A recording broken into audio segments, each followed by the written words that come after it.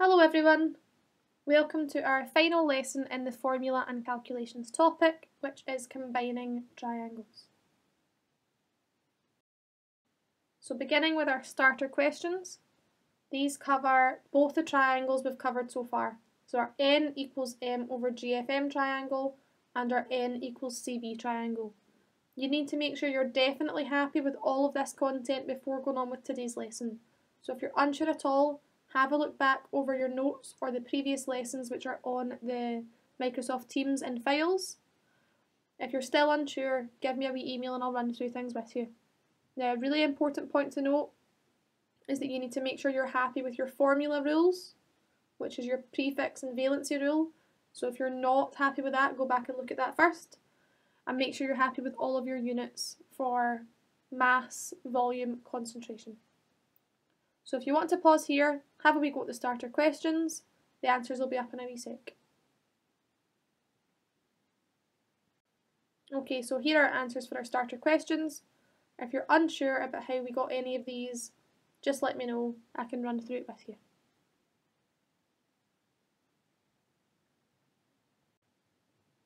Okay, so for today's lesson, we're learning about calculations that combine both of our triangles. By the end of the lesson, you should be able to apply your knowledge of mass and concentration to solve challenging problems. And it's important to note at this point that this is some of the most challenging calculations that you'll cover within chemistry. It is quite difficult work, so please don't worry if it takes you a couple of times running through this before you're happy with it.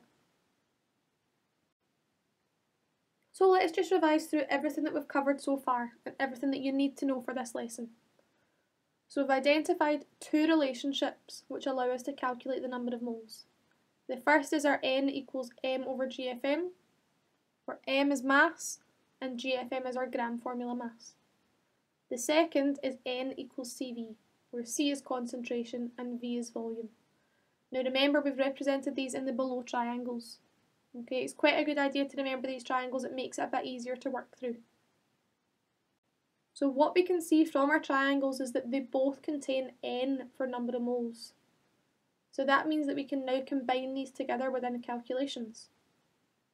If you're able to calculate your number of moles using one triangle, you can then use that value within the second triangle. And it allows us to combine and bring everything that we've covered together. So as you can see here, both the n values in each triangle can relate to each other. Okay, so when it comes to combining our triangles in calculations, there are a couple of important steps that we need to follow in a particular order in order to make sure we're getting everything done correctly. So I'll run through these first of all, make sure we're happy with the steps, and then we'll do some examples and put these steps into practice. So first things first, we write down what we already know. So we look at the question and write down all the information that gives us that we can use in our calculation. Once we have done that, we calculate the GFM of our compound. Now, if the formula of the compound is given to you, you can just use that to calculate your GFM, no problem. But if they've only given you the name of the compound, then you need to write the formula first before we can calculate the GFM. Once we've done that, we need to then identify which triangle we're going to use first. Now, there must be two known values in your triangle before you can use it in the calculation. So once you've written down everything that you know and you've calculated the GFM, one of your triangles will have two known values, and we identify that as the one we're going to use first. Once we've identified that triangle, we can then use it to calculate our number of moles. Now in our final step, we can use the number of moles we've worked out in one triangle and our second triangle to work out what we're looking for. So there's 5 steps to follow. Write down what you know, calculate your GFM, identify which triangle to use, so look at which one has 2 values already known, calculate our number of moles, and then use that number of moles to calculate the unknown. Now that seems like quite a lot of steps, but once you see it in practice, it will start to make sense. So first things first, if you pause here and copy down the steps, we'll then look at a few examples and see it in practice.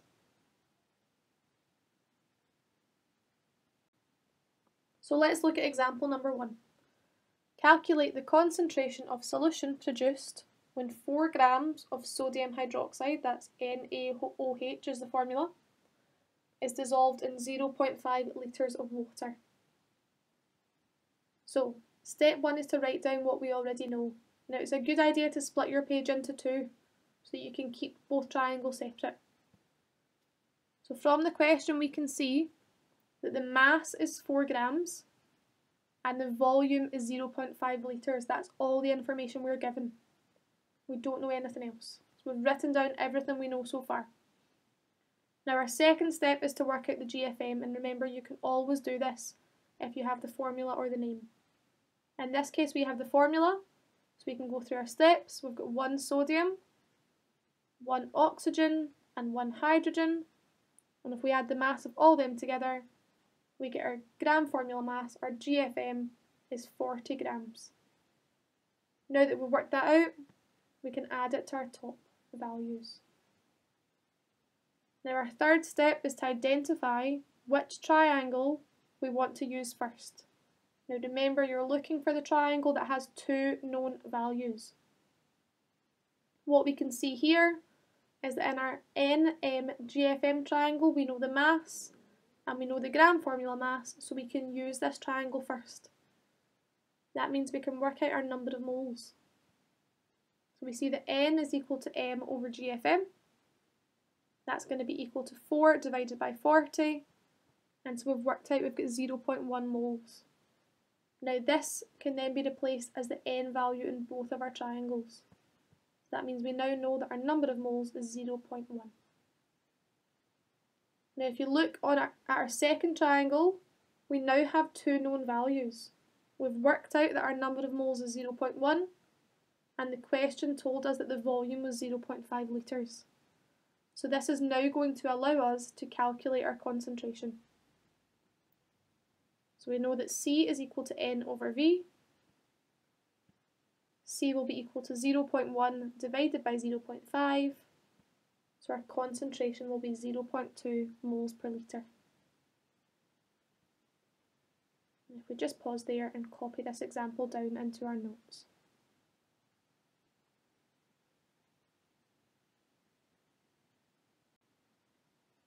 Let's now look at example number 2. Calculate what mass of CaCl2 would need to be dissolved in 200 centimetres cubed of water to create a 1.5 mole per litre solution. So the first thing we do, split our page in half and write down what we know. So from the question, we've got information on the concentration, which is 1.5 moles per litre, and we've got information on our volume. Now the volume given to us is 200 centimetres cubed.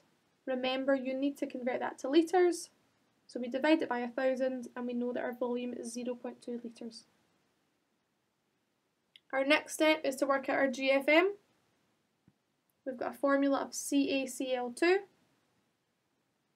We've got 1 calcium and 2 chlorine. So if we add the mass of that together, we get a GFM of 111 grams. And we can add that to what we know. Our third step now is to look and see which triangle we use first. So again, we're looking at the triangle which has 2 known values. This time, it's our N equals CV triangle. We know our concentration and our volume, so we can now work out our number of moles. So N is equal to C times V, which is going to be 1.5 times 0.2, and so we've worked out that our number of moles is 0.75. And we can replace that with our question mark up the top, as we now know our number of moles is 0.75. Now our very final step here is to calculate what we're asked to. So the question asks us to calculate the mass of calcium chloride. We now have a number of moles and a GFM, so we can do this. So our mass is equal to N times GFM. That's 0.75 times 111. Our mass will be 83.25 grams. Again, if you'd like to pause here, you can copy this example down.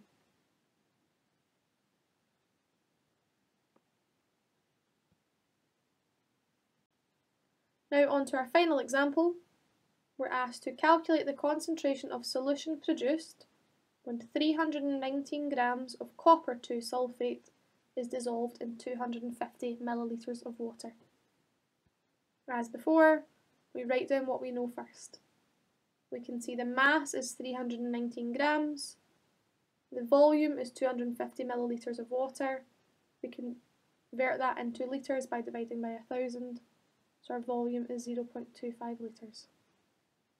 Now our next step is to calculate our GFM. In this instance we do not have a formula, but we've got the name of our compound. So what we need to do first is write our formula. Our compound is copper 2 sulfate, there are no prefixes, and so we're using our valency rule here. Now we can see from the name sulfate, as it ends in 8, it's a group ion, and which we find that in page 8 of our data booklet. So for our symbols, we've got Cu for copper, SO4 for sulfate. For our valencies, we can see the valency of copper is 2, due to the Roman numerals in the brackets. We find the valency of sulfate in our data booklet as well, also 2. Swap them over. We can divide that down to 1 and 1, and we now have CuSO4 as our formula. Now that we've worked that out, we can use that to calculate our GFM. So we have 1 copper and a mass of 63.5, 1 sulfur, and 4 oxygen. And if we add that all together, our GFM is 159.5 grams, and we can pop that up the top. Now our third step is to identify which triangle to use, so we're looking for which one has 2 known values, and we can see it as our N equals M over GFM triangle. So that's what we're going to use to work out our number of moles. So we've got N equals M over GFM. That's 319 divided by 159.5. That means we've got 2 moles of solute. And we can now replace that up the top. Now our final step is to work out what we're asked to. The question asks us to calculate the concentration, and that is our unknown. We now have both the number of moles and the volume, so we can do this. C equals N over V.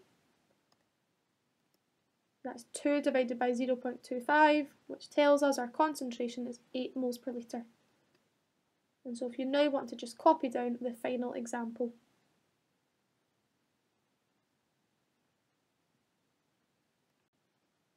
Now for our last exercise here, there are only 5 questions, and that is because every question is worth 3 marks. Now I'll just run down a breakdown of where you would get those marks from. 1 mark will generally come from calculating the GFM. The second mark will come from calculating your number of moles, and the third and final mark will come from calculating your unknown that you're asked to in the question. Now if you make a mistake in one of those steps, but you carry that mistake through, there's still a chance that you can get 2 out of the 3 marks. So for example, if you make a mistake in your GFM, but you do the rest of the work incorrectly, you'll still get 2 out of 3 marks.